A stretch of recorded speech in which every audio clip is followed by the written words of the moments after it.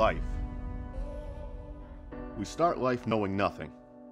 As we grow, we learn. But what have we truly learned? And are we willing to learn new things? Are we willing to leave behind what we once knew in order to follow the truth of God? Jesus has called his followers to come and learn from him. Life is one big teachable moment.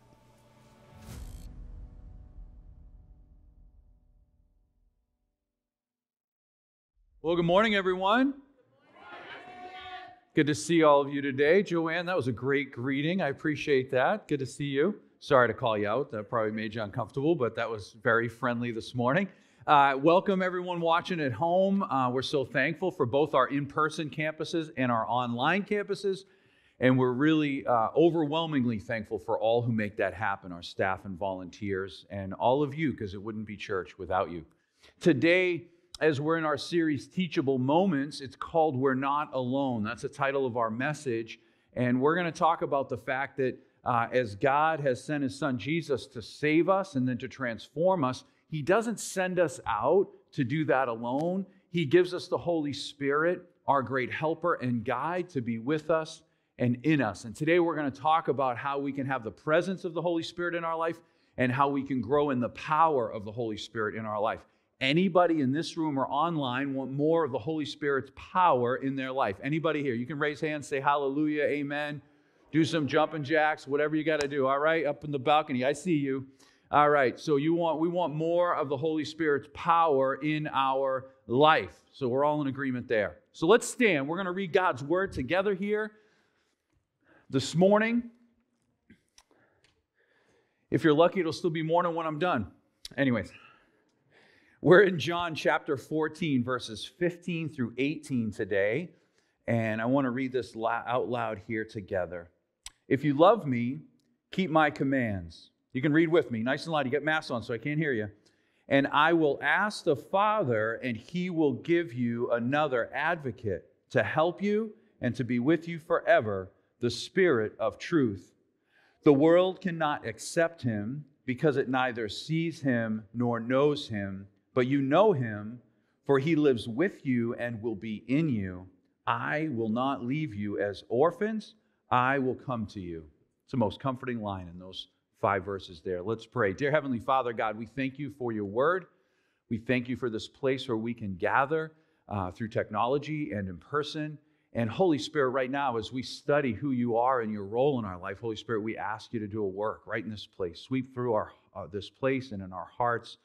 May change us through your word here today, right in this place. I pray for those who are seeking you, have yet to give their life to you. I pray that today would be the day that they open themselves up to you. In Jesus' name we pray. Amen. You may be seated. So a few things as we jump in. We're in this Teachable Moment series. We're learning a new to us Bible study method called Discovery Bible Study. And we're doing that a few places. So we're using that as an outline in our messages every weekend. We're also doing a daily reading, which you can find online. And this week we'll be studying the Holy Spirit in all of our daily readings. And it also follows that guide for personal study. And in your community groups, we are also following that same pattern. And we'll be talking in our community groups this week about the Holy Spirit. If you're not in a community group, there's still room in many of them. And you can go to our website and go up to that little hamburger and you can find your way to a community group. And you email us and we'll get you plugged in. If God's been leading you to maybe lead a community group, we have a process for that as well. And you can email the church or fill out the Connect card on our homepage. And they will tell you how to do that. So just look for those things. And lastly, last fall, those of you that are here, you'll remember we had an 8-week series called Filled. It was all about the Holy Spirit. So if you want to learn more about the Holy Spirit, there's all kinds of ways to do that. You can find those messages on demand on our website and on YouTube and on Facebook if you really scroll back. But whatever platform you're on or podcast, just put in Christ Community Church East Taunton, because there's a lot of us, unaffiliated. But you can find us there and find that content. So there are lots of ways to engage with this material that we're giving you and grow in your understanding and wisdom of God. It's like a buffet. It's a spiritual buffet, right? And we all know if we go to the spiritual buffet, we get full and then we get a little heavy too. You know what I'm saying? But anyways, but that is all there for you. So we're asking 3 questions in our Bible study method. And I'm going to quiz you guys because I want to know if you know the 3 questions yet, right? Last service got it, just so you know. So they got it. Let's see if this service gets it. And at home, you can type it in as I ask. So the first question, number 1, is what? All right, you got 1 for 1. The second question is, why? A balcony, why does it?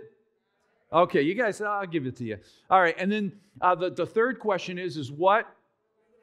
What will I do? Or how will I respond, right? Because we're reading God's word and looking at what it says, and then we're talking about why it matters, excuse me, and then from that, we need to do something with it, right? We got to respond to what we learned. So those are the 3 questions.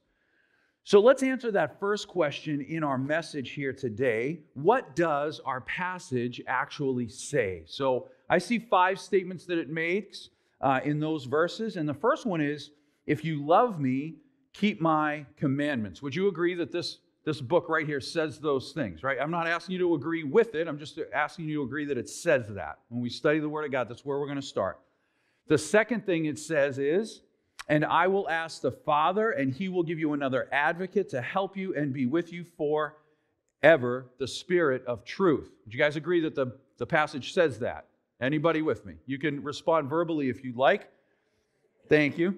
And then the next statement it says is, the world cannot accept Him because it neither sees Him or knows Him, or knows Him, right? And then the fourth thing it says is, that you know Him, for He lives with you and will be in you. We're going to spend most of our time looking at that statement. And then number 5 says this, I will not leave you as orphans, I will come to you.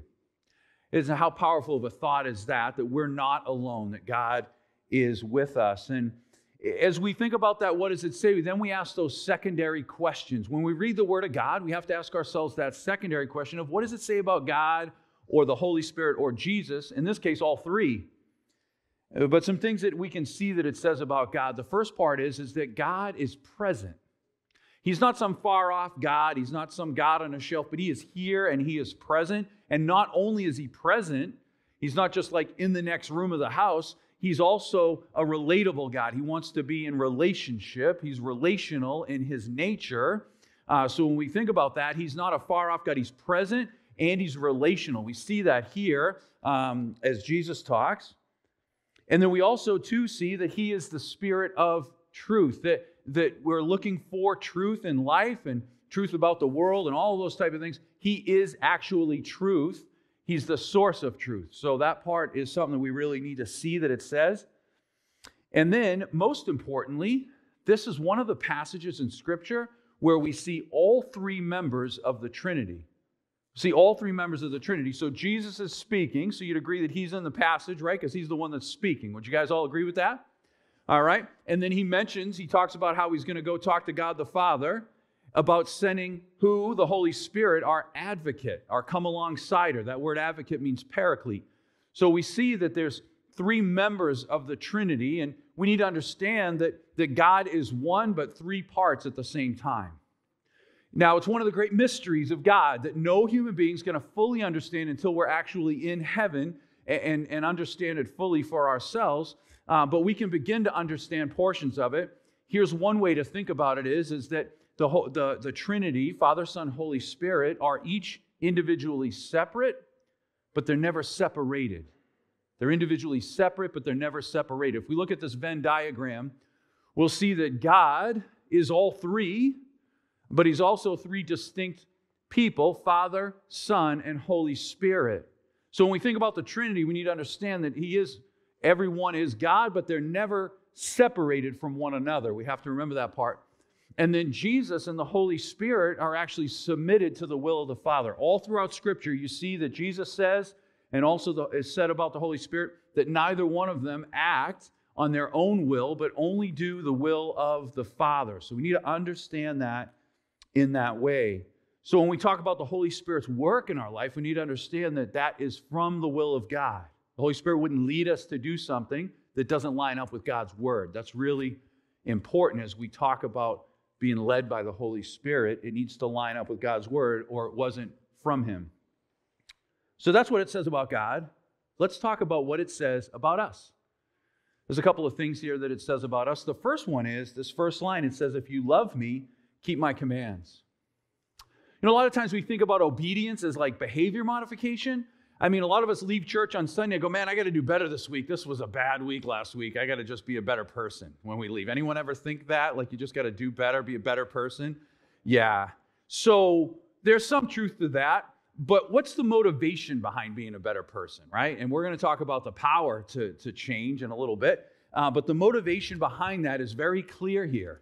That you see us living in a way that honors God, that follows the things that Jesus has shown us and taught us, that is a way to love Jesus back. He came and loved us unconditionally by dying on the cross for our sins, giving himself up for us. He did that as an act of love. The way we love him back is that we honor him in that relationship by living in a way that honors him. So that's what that obedience means is that it's an act of love.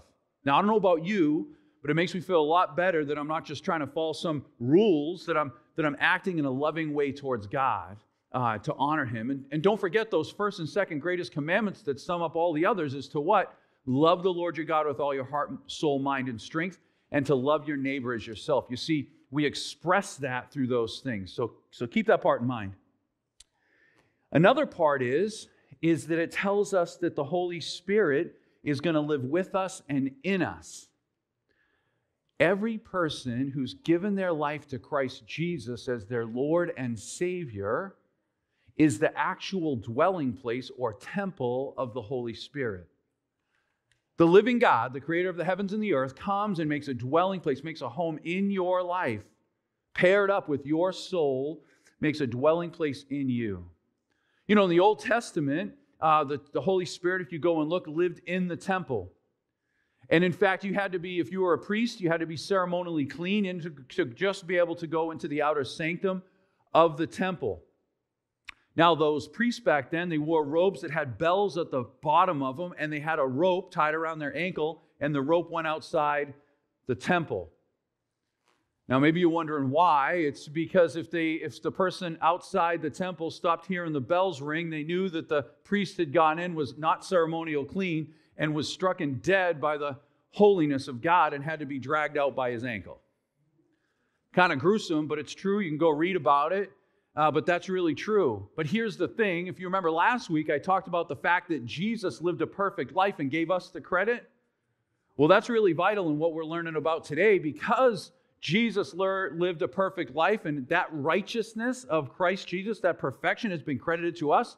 Now we're washed clean, so much so to the place that we can now be the temple of the Holy Spirit, that the Holy Spirit comes and dwells in us because God no longer sees the ugliness and sin in our life. He sees the perfection of Jesus. That's pretty awesome, no? Amen. But he dwells in us, and that's really important. But why does it matter? That's that next question. Why does it matter that we're the dwelling place of the Holy Spirit? You know why? Because a lot of us, we tend to live our life feeling powerless, or we live our life powerless itself. So we've been saved and redeemed by the precious blood of Jesus Christ, yet we go out into the world and we still feel powerless. We often even begin to believe that we're powerless. And we live in such a way that we're not displaying all the power and the wonderful righteousness of God and all of his fruits because we haven't actually been embracing the wonderful, powerful work of the Holy Spirit in our life. That's why it's important. But the first thing we have to ask ourselves before we get to this place of talking about how can we have more of the power of the Holy Spirit, do we believe what it is that the Word of God has to say? Well, when you're studying at home through this method or in your community group, we have to come to that place of belief. We have to ask ourselves a question. Do I really believe all of these things? Do I believe all of the reasons why I need a Savior, that Jesus was a Savior? Do I believe that I'm clean before God, 100% and holy, and the Holy Spirit dwells in me? Do I believe that? Now, here's the thing. It might be your first step of belief here today to accept those things, but that's what we call faith. It's to trust just enough to take that first step It might be your next step.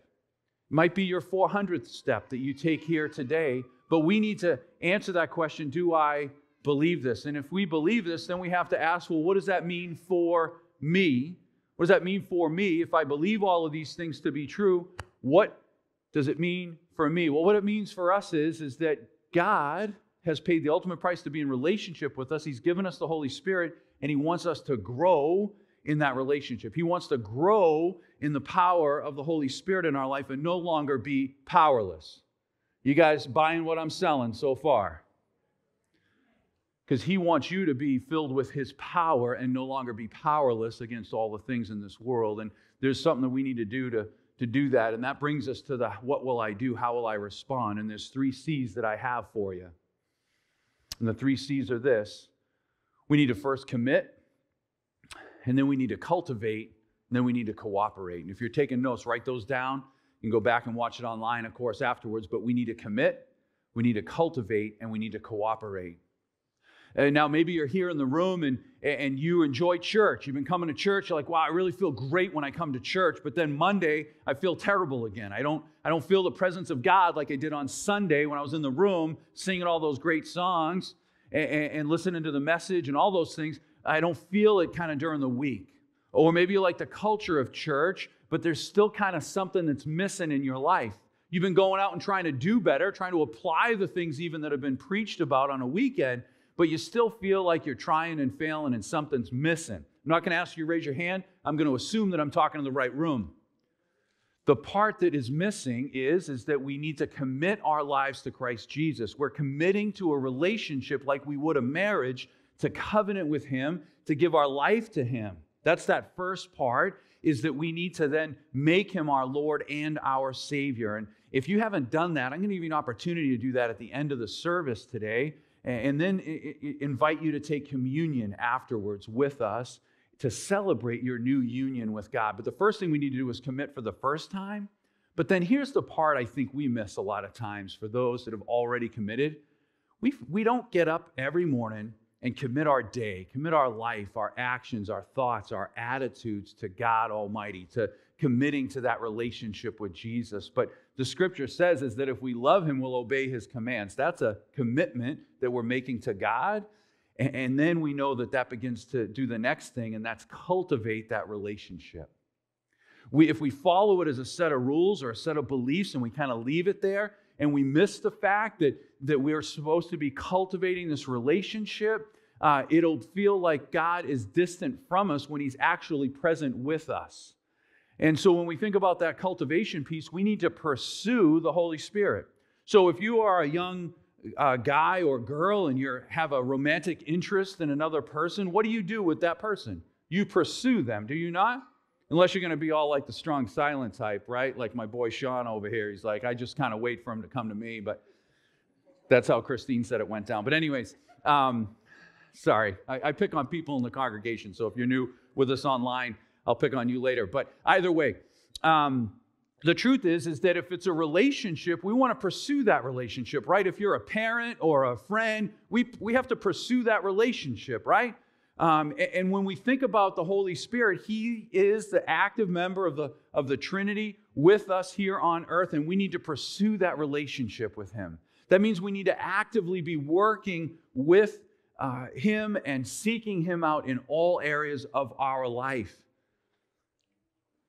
But there's things that get in the way. Just like in a human relationship, there's things that get in the way of our relationship with the Holy Spirit. And I got 4 uns for you that get in the way of our relationship with the Holy Spirit. And here they are. The first one is unrepentant sin. Unrepentant sin. You know, if me and you were friends, and well, you are friends, but if we're like hangout buddies, let's just say for a minute, and I've been sinning in my life, and it's been against you, and I'm unrepentant of that. I haven't sought forgiveness for that. I haven't confessed that to you. Would that not hinder our friendship? Would that hinder our friendship? That would hinder our friendship. But it's no different with the Holy Spirit. And the difference with a human thing is you might be able to hide your sin from a human being, but nothing is hidden from God. So He knows all things. He already knows the unrepentant sin in our life, yet we continue to live in the sin. We don't want to repent or turn from it. We just continue to do it. Maybe other people don't know about it, but the Holy Spirit always knows about it, and it hinders the depth of our relationship to Him. And if we're looking for the Holy Spirit to do a work in our life to fill us with His power, and we're living in unrepentant sin, we've got it all wrong. We got to till up the soil of the garden and break up that hardened ground and root out the weeds before we can be planted in those seeds of the Holy Spirit. But here's the best part. The Holy Spirit will help you also in that repentance.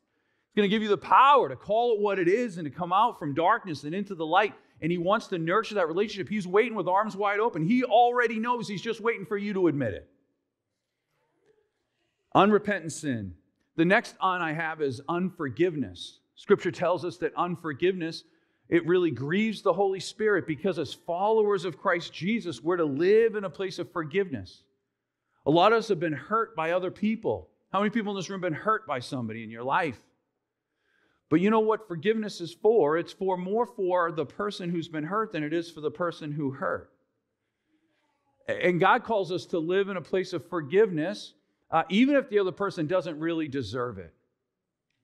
But that unforgiveness that goes on in our life, it's a root of bitterness, and it can be kind of out there. And right now, gosh, we see it all over in our world, in our society, on social media. We are living in a place of unforgiveness. Many of us, as followers of Jesus, we're living in a place of unforgiveness. We're holding out bitterness and hatred towards different people and groups of people, as opposed to loving them the way Christ Jesus does and forgiving them, understanding that they don't know not what they do, but we live in this place where we're holding bitterness against them, and God has called us to forgive them and show love to them the way He does. But that unforgiveness, whether we're talking about a human being that we're in relationship with, or we're talking about a group of people in the society, whatever the case may be, unforgiveness in our life will hinder us from a close relationship with the Holy Spirit. The next one is unreconciled conflict. Now, it might sound different. It might sound the same as unforgiveness, but it is a little different. What's your first name again? Braden. All right. Me and you are going to be friends here for a minute, all right? Braden. So, if me and you have a conflict, and I let's say I did something to you that made you angry, and then we couldn't agree on it, so I just said, hey, we're going to agree to disagree. Well, that's a conflict we had, but it's not resolved. We just kind of let it be what it was. It's an unresolved conflict. What Scripture tells us is that if we don't do everything in our part to live at peace with one another, that our requirement is to live at peace with one another as much as it depends on us. If we don't do that, both of us, then we actually grieve the Holy Spirit. He grieves that relationship because He's a spirit of unity. And when there's unresolved conflict, it's disunity, and we hinder our relationship with the Holy Spirit. In fact, if you look at the Message translation, it says we throw a wet blanket on the Holy Spirit's fire. What? You kidding me? Who wants to have the Holy Spirit's fire just crazy in their life, just going nuts and overflowing with the fruits of the Spirit? We want that, right? But yet we let these uns in our life take over, don't we? And when we do that, we throw a wet blanket on the Holy Spirit fire. I don't want to do that. Thank you, my friend. The last one is this: unbelief. And maybe you didn't see this one coming, but the truth is a lot of times we get ourselves in this place of being uncertain about God, uncertain about the work of the Holy Spirit. We have unbelief about His reality or His work in our life. And what we do by that is we allow that narrative to run in our life. We allow that unbelief and think, oh, you know what, I'm just going to go live this way because I'm not even sure if any of that is true. But we shortchange ourselves because God wants us to continue to pursue Him. No one in this room, no one in this world fully understands the full work of God and who He is. It's a pursuit in our whole life to grow in the knowledge and the wisdom of God. I think about the man in the Bible who Jesus healed his son, and he says, I do believe, but help me in my unbelief. You can come to God and say, God, help me in my unbelief. We need to pursue God in those things. But the truth is that many of us, we set out and we kind of leave the Holy Spirit at home. Some of us would say, oh, well, I'm doing this for God. I'm Roberto's killer on the drums. He's doing it for the Lord. No, actually, he's not doing it for the Lord. He's doing it with the Lord. You see, if the Holy Spirit is with us and in us, it means that everything we do in life, we do with God. We are in a marriage with the Holy Spirit. Whether your spouse is saved or not, you are in that marriage with the Holy Spirit. He lives in you and with you. You're not doing it for God, you're doing it with God. We got to get that right. If we begin to have that perspective that God is with us wherever we go and in anything we do, it really changes our perspective on things, doesn't it? Every challenge we face, we know that we go into it with the Holy Spirit. Okay, we're not just putting a prayer on it and asking God to bless it. We're doing it with God. Your marriage, your workplace. When we read the Word of God, the Holy Spirit actually interprets the Word of God for us. If we go to the Word of God and don't invite the Holy Spirit in to interpret His Word, we leave it short. But we have to invite Him to read His Word with us. We get to read the Word of God with the author of the Word of God. That is pretty awesome. We can worship in spirit and in truth. That means that when we come into this place to worship, we're going to close with a worship song here today and invite you to do that. Invite the Holy Spirit to come to worship with you like you'd invite a friend to come to worship with you. Holy Spirit, come and worship with me and in me as I worship God the Father here today. It changes everything in our life. We get filled with the power of the Holy Spirit in such a magnificent way when we do that. How many people here got life all figured out? Anybody at home? Life all figured out? You got it all figured out. You know what's going to happen next. You got all wisdom. It's cool, man. No worries at all in life. You know how everything's going to turn out. Anybody? We'll talk after church. I got to take some notes. Hey, you ever been in that place where you pray and you don't even know what to pray for? Life is just so hard. You don't know what to pray for. You're in a dull place in your relationship with the Lord, whatever the case may be. But we come to Him. The Holy Spirit is in us. And when we're doing that job to cultivate the Holy Spirit's relationship in our life, like a good friend or our spouse or someone that's really close with us, the Holy Spirit knows us, knows the attitudes of our heart. And not only does He pray with us, He prays for us. Now, if I texted you and said, hey, I'm praying for you this week, you'd probably feel pretty good, right? Like, hey, thanks, I appreciate that prayer. Some people think my prayers are more powerful than yours are, but that's just not true. We're all equal in our prayer life. But either way, hey, guess who's always praying for you when we invite Him to do so? The Holy Spirit is in you and with you, and He advocates to the Father on your behalf, and He prays for the things that you yourself don't even know what to pray for. You want to be empowered by the Holy Spirit, invite Him into your time with Him. Invite Him into your workplace. Invite Him into your relationships. Invite Him into your reading of the Word. Invite Him into all that you do. And here's the last one. Then cooperate with it. We can't ask the Holy Spirit to lead us and guide us and for all His wisdom and then say, oh, that's a good idea, but I think I'm going to do my own thing. We can't do that. He wants us to willingly walk and cooperate with Him.